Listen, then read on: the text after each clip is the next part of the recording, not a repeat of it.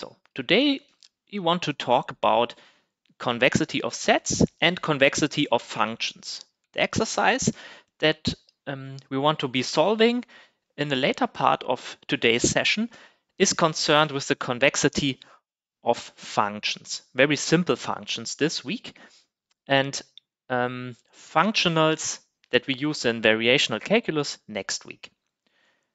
So before we can talk about convexity of functions, let us first talk about convexity of sets. So the general setting, and it's now an abstract setting, but we will also cover some examples, is the following. So let V be a vector space. So think, for example, of R to the n, so just n-dimensional vectors, or integrable functions, L1 of Rd. I think we have also covered or seen the Sobolev space H1 on a domain omega, and so on. So this is a general setting that allows us to take sums and scalar multiples of our vectors. Normally our vectors will be functions. Of course, I can add functions and I can multiply a function with a scalar. So now what is a convex set? So K is a subset of V. And I will give you, first of all, an example of a very simple convex set. Consider, for example, this ball. So this is a ball in R2.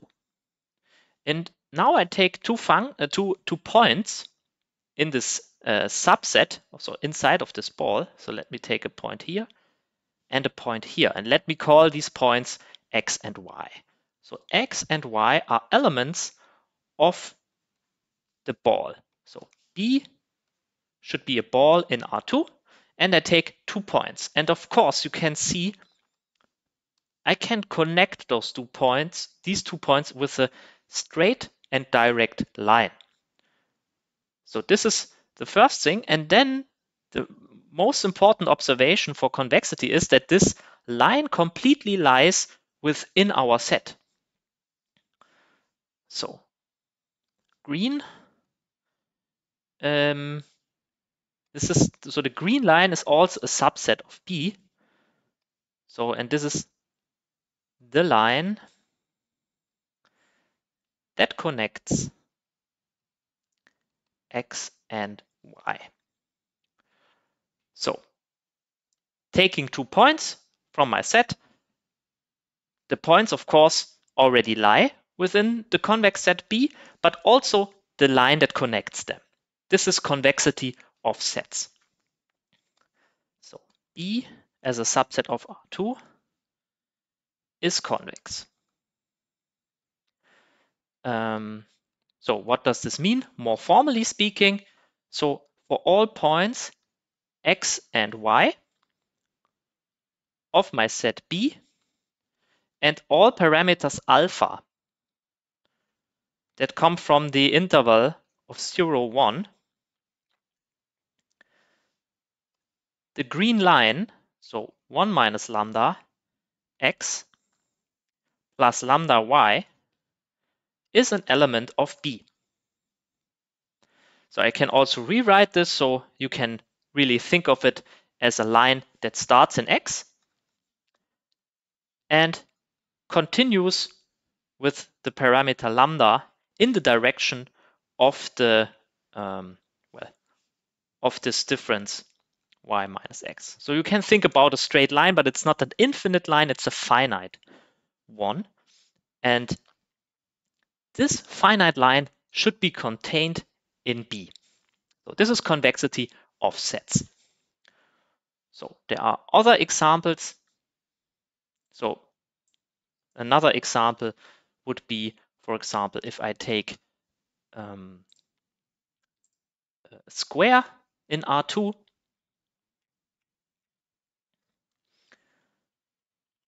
then the square, of course, will also be convex. And it does not, so convexity means it does not matter where these points lie.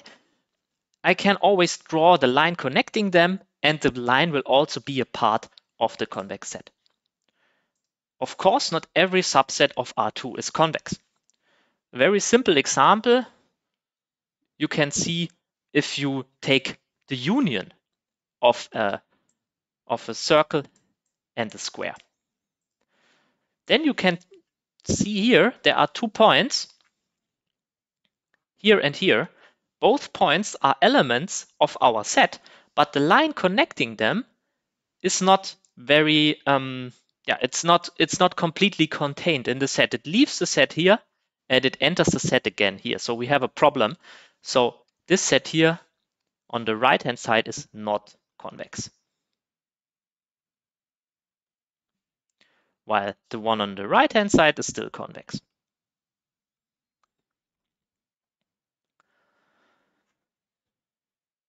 So those are some easy examples, and some examples that are more relevant for the methods that we cover here are, I will summarize in the following rule.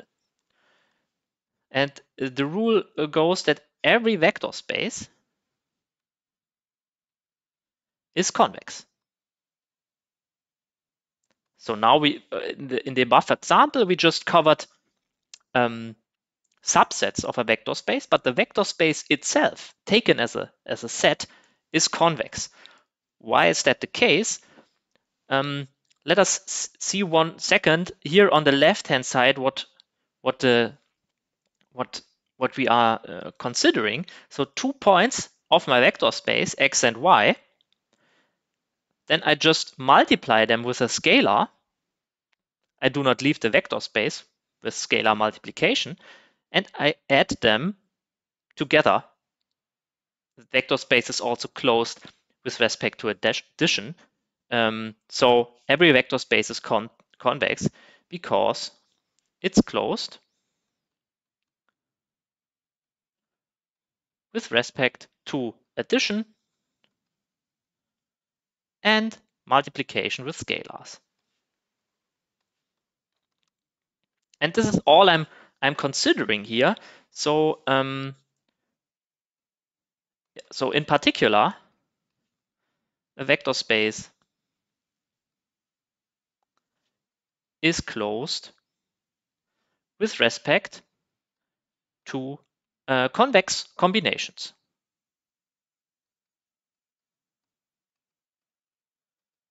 So in other words, convex set means a set that is closed with respect to convex combinations. And convex combination is always an expression of the following form. So convex combination.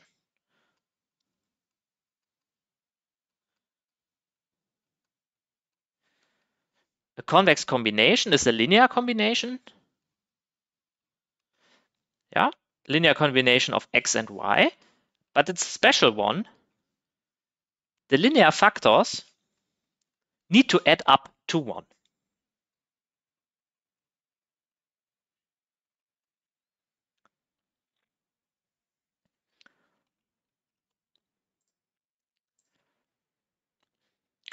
So now an example from our course. Think about, so I already talked about variational calculus. Let's now think about the example of denoising an image. Yeah. So now we want to concretize the setting that I just abstractly talked about. Denoising means with variational calculus means we are looking at the functional of the following form. J of u is the norm of u minus f plus lambda of gradient of u. So this is our data term.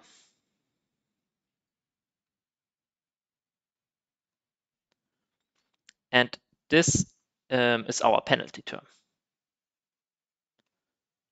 So the first one, thinking about wishes, the first one tells us our denoised image u should be close to the original image f. So let me maybe do this. So u is candidate for denoised image, and f is the original. Yeah, so the first one is just an L2 norm. It tells us how close is our candidate to the original image. Yeah, the smaller this norm gets, the nearer I am, the closer I am to my original image. Yeah, of course, my image contains information. The closer I am to the original image, the less information I lose. But denoising also means smoothing, and this is controlled by the second term, our penalty term. So now back to convexity. When I want to solve the denoising problem with a variational approach, I'm looking for the image u star, which is the minimal argument. So this is a real number. So ju is a real number, and I want to find the function u that minimizes this functional. Yeah, so ju is a function that goes from, and we will see what set it is, to a real number. I want to minimize this real number, and for this I take elements of a vector space. In our case, the space H1, which is a Sobolev space, it's a vector space. That's all you need to know for now. In the lecture, we will cover Sobolev spaces in more detail. The important part here is I take elements of a convex set, I plug them into my functional, and I get a real number out of it. So why real numbers? Because then I can talk about minimizing with the outcome. Yeah.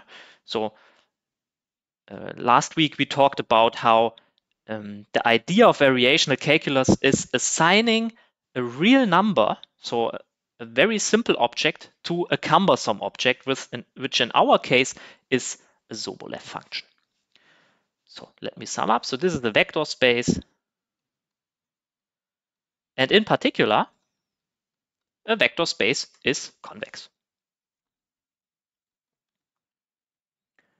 This is the first example. So you already see convex sets come into play in variational calculus. And here, the convex sets comes into play in the role of or being a vector space. This does not need to be the case always. I have brought another example which has also a variational approach, but not on a vector space. And this example comes from the chapter of restoration.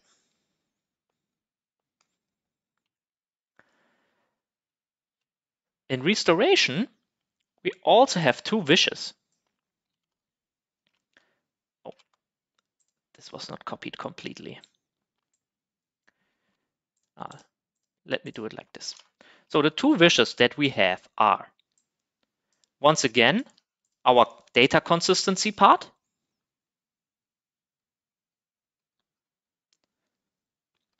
So what is the setting here? Let me also add a little sketch. So I have my image domain omega, and I have a small subset T of omega where the image information is completely lost. And I want to restore the information in D. So let me also maybe do this as a quick idea of restoration. Restore the info in D, which is a subset of omega. And of course, while restoring the information, we want to make sure we do not lose any more information. That means the data that is already there, so the data that is in omega without D, yeah, outside of this portion of the image where I have scratches, for example, this information is maintained. This is data consistency. And on the other hand, I also have here a smoothness condition that controls how I'm going to fill in the information into this portion D that I do not know anything about. Yeah, I can just plug in information, of course, but this may introduce well, large jumps, irregularities in my image, and I want to control it here. So how does the functional look like in this case? The functional is now, well, it looks similar to the one that we used for denoising, but now it only comes with the penalty term that controls the smoothness, which is quite odd. Where is the other wish? So the functional takes care of the first wish, of the second wish, but what did happen to the first wish? The first wish is encoded in the domain of definition of our functional j. So j goes from, we need to find out, once again, to a real number. And the candidate, or the best candidate in this variational formulation that solves my restoration problem should be u star, the arg min of our functional ju, where u comes now from a set capital U, which I need to define here. And we should see that it captures the second wish. So this is just repetition of information that we saw in the lecture. Therefore, I'm just copying screenshots from the lecture notes. So the data consistency part is taken care of by the domain of definition U, capital U, of our functional J. And we see here, once again, a vector space structure as before, H1. But now we are not trying to minimize our functional J over the whole H1 as we did in the denoising problem, but on a subset U. So U is a subset of H1. And how do we interpret the properties of the elements of the subset? Yeah, they need to encode the data consistency. So this is the second part. So maybe I do this with a little bit of color here. So the data consistency is encoded in this part here, which means, well, it's a very simple consistency condition. It tells us the part of U that is outside of D. Yeah, so the part of U that lies in the set omega without D. So sorry if this is boring you, but I'm just want to complete this image here. So the part that lies in here should be equal to F. This is a perfect match. Yeah, so I do not have lost any information on my image outside of D. So the question is this a convex set? And as we will see in the lecture, convexity for the domain of definition is an essential property. So, so let me formulate this problem. So U, capital U, needs to be convex. And don't confuse this with the convexity of, for example, the domain of a definition omega. Yeah, so this does not need to be the case. So we are just talking about the domain of definition of our functional J.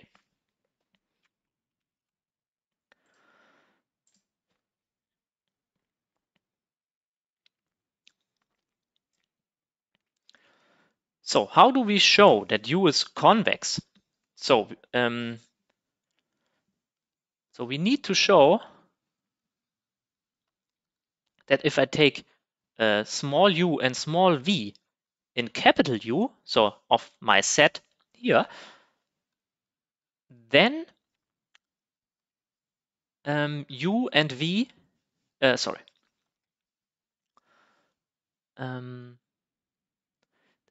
then alpha U plus 1 minus alpha V is an element of H1 of omega, and alpha U plus 1 minus alpha V restricted to omega without of D equals F.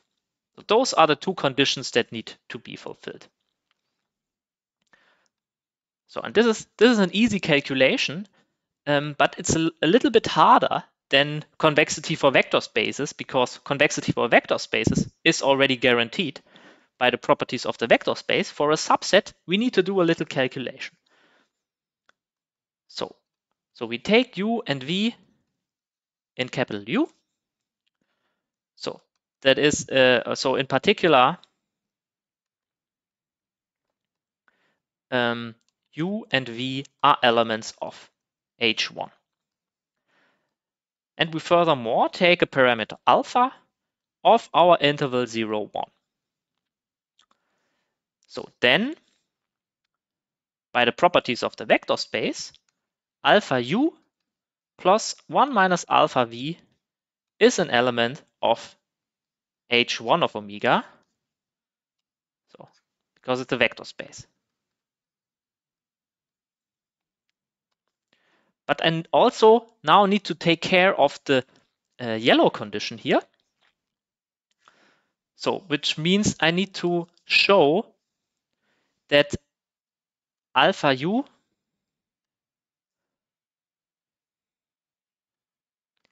plus 1 minus alpha V, when I restrict it to omega of D, equals F. So I'm going to calculate this. So the restriction of the sum is nothing else than alpha times U restricted to omega without D plus 1 minus alpha of V restricted to omega minus without D. So, but as U comes from capital U, this means the restriction of U is F. And the same holds for V. And now it comes into play that this is a convex combination. You can see here that the alpha term cancels out and what remains is just F. Yeah, so I also have now shown this, this yellow condition here. Alpha U plus 1 minus alpha V. So this is the left part here. When I restrict it, I get out F again. Okay. So now we have talked about convex sets. Next, we want to talk about functions that live on a convex set, and those are convex functionals. And those are the functionals that we also work with in a variational calculus. So this is again a little bit abstract, but we have seen two examples above that were of the following type. So I have a functional J that goes from a set U to the real numbers. So the fact that it goes to real numbers, this tells us it's a functional. So it takes values in R. And U is a convex set.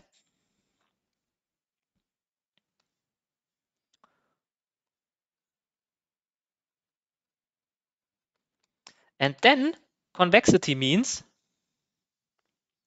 that J of a convex combination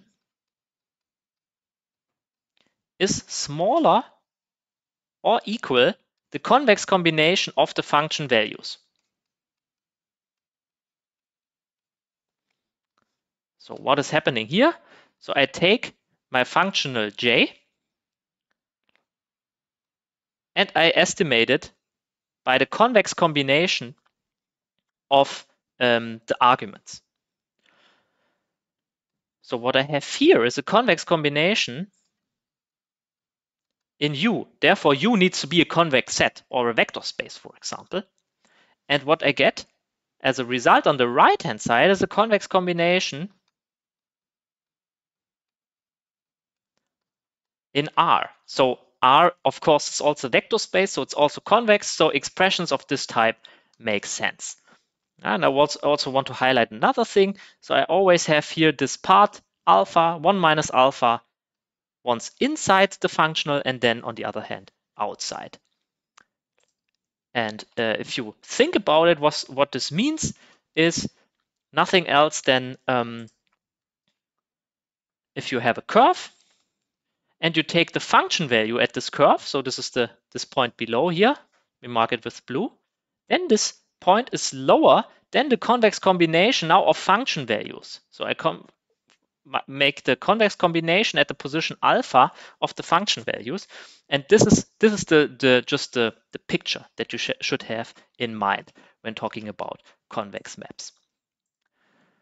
So and now we want to talk about examples of convex maps. So this was once again abstract. We have seen examples of maps that should be convex or not. Those are the functionals that we use in variational calculus. And we want to take now a step back and consider more elementary examples that will provide to be useful later on. So the first example is just a norm. Yeah, so when you think why we are covering these examples, think about if this may turn up when we have a concrete functional from variational calculus. So let's take a norm. So those are two bars, a dot in the middle that grows from a vector space X to R. Yeah, so a norm on a vector space. So the first check is obvious. X is a normed space, or X is a vector space, so it's a convex set, and functional, so it maps to R. So is this a convex set? So let's take 2 points, X and Y, in our vector space X. Let's take a scalar alpha in 0, 1.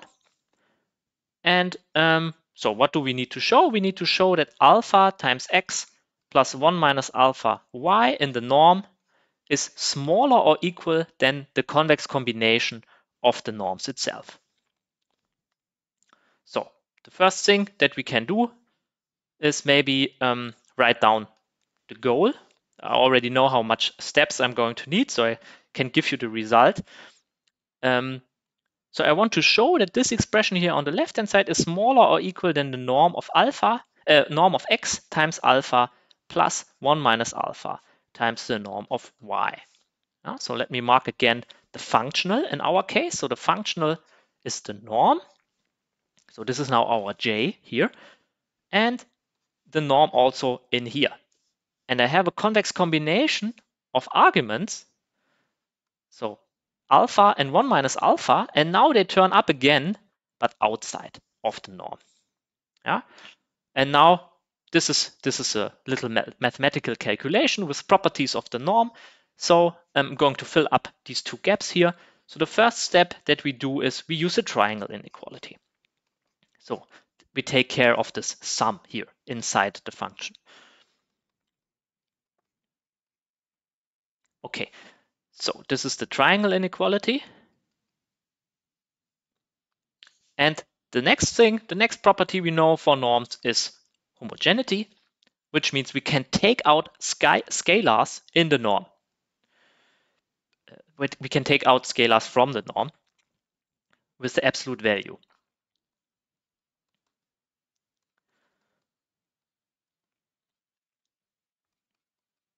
So this is homogeneity, taking out the scalar from inside the norm, writing it in front with the absolute value.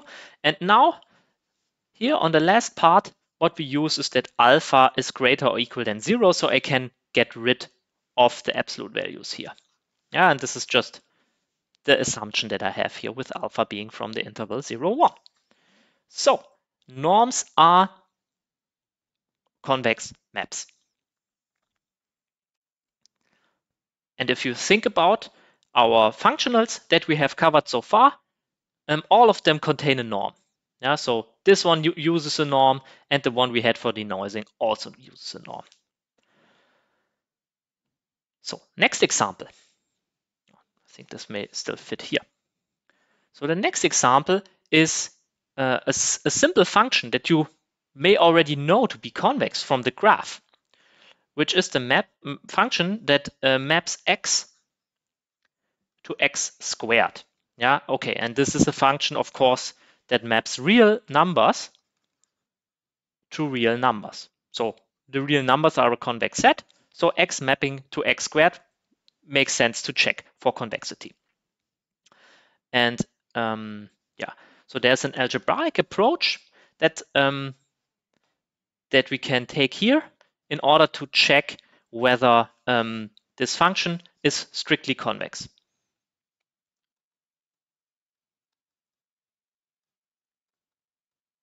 So strict convexity is the same as convexity, but with a strict less sign, not with less equal. So what do we need to show here? We need to show that alpha u plus 1 minus alpha v for two numbers, u and v in the reals, and alpha from the interval 0, 1, if I plug them into my function, both are less or equal than alpha times u squared plus 1 minus alpha times v squared. We once again highlight our functional, so to say, here. So the functional just takes a real number to the power of 2. So also have it here on the right hand side. And the convex combination once inside the function, and then on the other hand with our with the other also on the other hand I have the convex combination of the function values. So we can reformulate what we need to show here. So maybe let me add this also for a better understanding. So this inequality is something that we need to prove.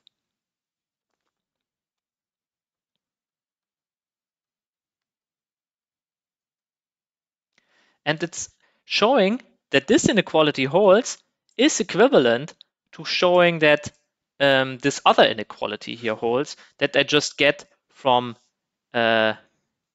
taking this right-hand side here to the left, subtracting it.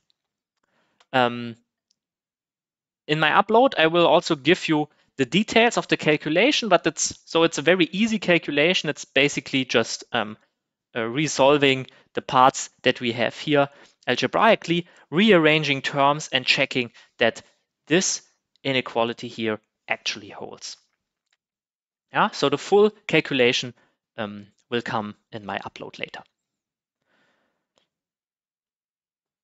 For the last example that we want to cover here, because it's also always a good way to combine or to recycle information about convexity, is the combination of a convex function with an affine linear function.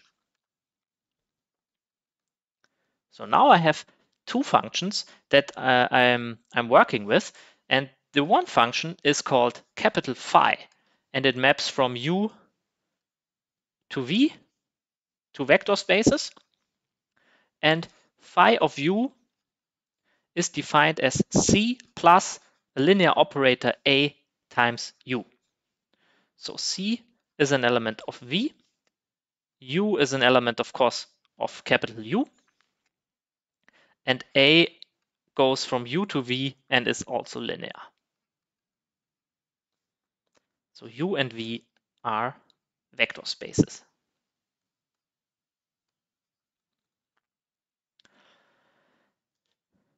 So let me also make a sketch So I have this vector space U, I have a vector space V, and capital Phi goes from U to V. And now assume that I have a functional that takes elements of V to the real numbers. Let us assume we already know that J is convex. And as said in the introduction here, phi is affine linear. So this is nothing else than to say that phi is of precisely this form. A constant vector plus a linear operator applied to an element of the vector space here. And now the question is, if I combine these two functions, so if I go from U to R by the concatenation J after phi, is this still convex? So what do I need to do in order to show this? Well, once again, I need to take two elements of my vector space and a scalar between 0 and 1. And then I need to take a look at this green function here, which is the concatenation, and show that this inequality holds for the convex combination of arguments and the convex combination of functional values. So the proof again is a little bit technical, but I think we still have time to cover it. So I'm going to do this proof in detail. So we start out with the left-hand side here. And now we are going to reformulate the parts here using affine linearity and the convexity of J here. So let me also have this information here on the left-hand side. So how do we rewrite this? So let us first start by resolving this concatenation. So this is nothing else than J of phi of alpha U plus 1 minus alpha V. Very good. Now we use the definition of phi, which is nothing else than using a constant C and then a linear operator A applied to the argument alpha U plus 1 minus alpha V. Okay. So this is nothing else than, so let's say here, this is the definition of concatenation. And this here is the definition of our affine linear function phi. So now, next thing I'm going to use is the linearity of A. So this means A applied to alpha U is nothing else than alpha times AU. And the plus sign also works here, and it gives me a 1 minus alpha times A applied to V. What I'm now going to do is I'm going to rewrite the 1 in front of the C as 1 minus alpha plus alpha. So this one is alpha times C. And here I'm going to use 1 minus alpha C plus the rest. And you see those two terms add up to the 1 in front of the C before. All right, so why did we do it like that? So we now want to use the convexity of J, and I'm going to mark this with a different green tone here. So now I have a functional J here, and I have a convex combination. So maybe let me also rewrite this as a side note here. So this here is nothing else than alpha times C plus AU, and this part here is nothing else than 1 minus alpha C plus AV.